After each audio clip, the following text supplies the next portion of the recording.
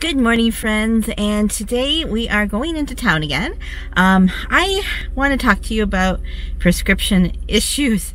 Basically been my morning, that's been an issue the last few days. For those of you who have to get frequent prescriptions, you'll understand this. Those who don't, that's okay. I'll see you on the next one. I am running some errands too, getting my booth updated, and yet another doctor's appointment. I'm going to the rheumatologist today. So let's get going and we'll talk on the way. So we're in town now in Billings, and I'm running a couple errands. Something has come up at my pharmacy. I use one of the national chains of pharmacies, and I've noticed that there's been a lag in my prescriptions getting filled. I know that a lot of them are auto refill, and when I went into town last week on my regular Tuesday, I expected to get the text that it was ready, and it didn't, and I forgot all about it, you know, when I went home. And then it's like a couple days later, it's like, I really need those now. And what had happened was they have no pharmacists in their pharmacy. And because of that, they're closed. It took me a while to figure out that they were totally closed, because when I called them, they were closed. I thought, oh, maybe they're on lunch, whatever. But they're totally closed. There's nobody in there at all that can pick up, that you can get prescriptions from, that you can ask questions. The only way I found out about this was to call the store and talk to one of the people on the floor. And they said, oh, we don't have a pharmacist, and it's closed. And it's like, why didn't anyone tell us? And just give us a heads up. So I was like, okay, I need these things, so let's send it to another pharmacy in town, the same chain, because they have all my information. So they said, yep, so that's a good solution, right? Except for there's a couple prescriptions that were in the queue to be auto-refilled. Because they are stuck in that, I can't transfer them. The only way to get them released is either to get information from my doctor, or by having the original pharmacy release them, which they're not open. I did manage to get a few of those from my doctor, but a couple of them they're telling me that I can't get because I already refilled them, and I didn't because they're stuck in transit. So if you're doing auto refill on your prescriptions, be warned and keep watch. Be attuned to those little cues that something's not going right, because this is frustrating. There was a couple of prescriptions, like for my insulin needle pen tips. I only have less than a week left, and they're stuck. So once that's done, I don't know how I'm going to use insulin, and I need it on a daily basis. Another one is my Dexcom. I need a new sensor. Yeah, and it's in transit, and I'm out today, and I'm without a Dexcom, and I know it's not life and death, but it's something that I've become dependent on. So that is my pharmacy story. It's very frustrating. Today I'm going to be stopping into the clinic today, or to the pharmacy today physically, the new one that I want to go to, and see if I can get it all transferred. And then I'm really going to rethink, am I going to continue with this chain of pharmacy? It's been very convenient when it works, but they're not very good when they don't work. So here's my little pharmacy chat with you. Be warned about auto refills, keep on top of them, and maybe even jot them down in your planner, in your notebook, when they're supposed to be done. A lot of it's up to us to make sure to keep track of things and make sure things are going, because nobody's looking out for us like we are looking out for us. All right, I'm gonna go in and get some lunch. I just ran my errand at the pharmacy, the new one that I want to go to, and they had a sign going into the store that says, if you can't be nice to the pharmacy who have come here to work, something like that, then that you will not be serviced. I'm like, what is going on here? They're probably getting a lot of the fallout from the other pharmacy, but still, people, be nice. So I was sure to be polite and very nice. I usually am anyways. So I got things started, and they should have my stuff that he needs soon. So I'm just transferring pharmacies, and this one was recommended because they said that their pharmacists have been there for a long time. So I'm hoping that will be the case for a long time to come. All right, I'm at Marketplace now. I'm just going to do a little booth stock, and then I have to go to my rheumatology appointment. Isn't that fun? Yes, isn't that what you want to do on your errand day? Let's get going.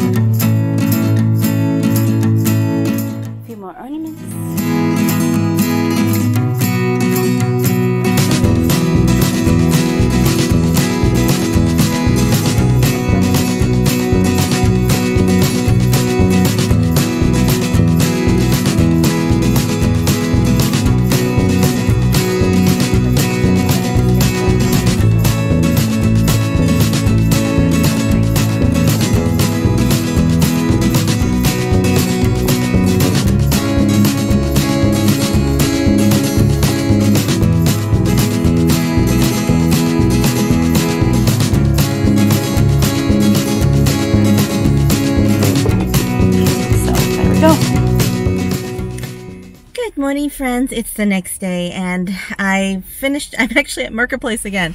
I have to go back to the clinic today because yesterday I went to my rheumatologist and we haven't really seen a lot of improvements with the meds and treatments that they've tried for me. They're going to do some more tests, so I have to go back today there, and then I have pool therapy.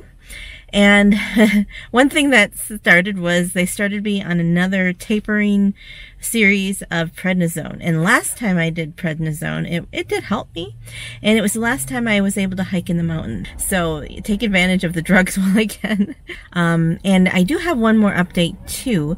Last week when I was at my regular doctor, she had done, because I had some back aches and some weird aches that didn't line up with the autoimmune and other stuff that I have, she had some x-rays done of my lower back. And I actually have to go to my lab now, so, and I'll tell you about it afterwards. I'll catch you later.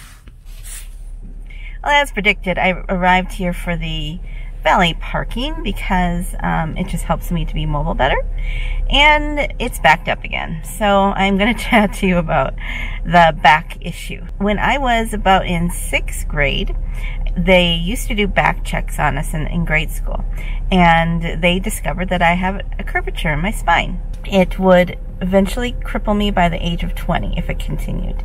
So I had the surgery, had rods and clips put in my back. It was pretty major. Of course, especially for, you know, a young kid. Then it was fine. I mean, I recovered well.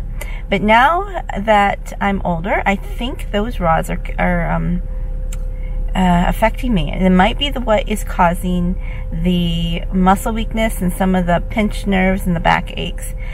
These rods that I had in my back, I did some research on them because I didn't know what they were called before, but now I do from the x-ray. They used them from the 60s to the 80s. They recommended I get an MRI, and I'm debating that when to get it because of insurance. We basically have to pay for it out of our pocket.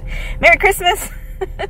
So anyways, I gotta get those postcards selling so I can afford my MRI. So I think the line's gonna be moving here. I hope so. Get in for my labs. So I'm done with my appointment, and now I'm at the place where I have my pool therapy. I call it water therapy, but it's pool therapy.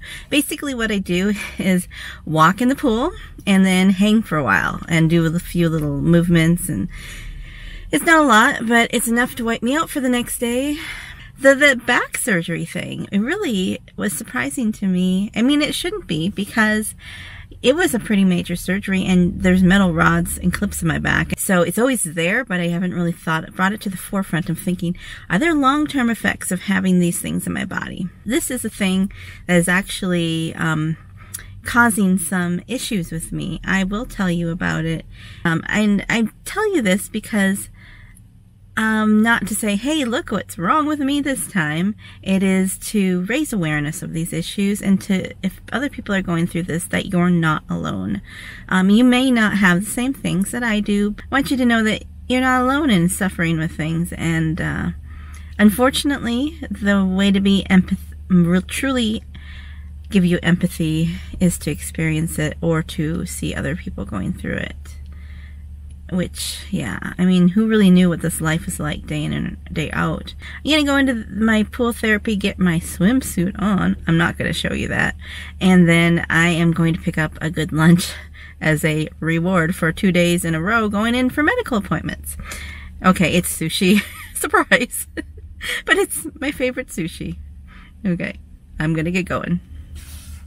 So I have had some lunch and I'm done with my errands. No wonder it takes years to be able to treat people with autoimmune diseases, because everybody is different. Everybody has a different combo, and there's so many different meds, and there's so much they don't know. I mean, for the first time my rheumatologist saw me, he didn't think I was sick. So anyway, thank you for coming along on this journey today, and I hope that you have a joyful day. Goodbye.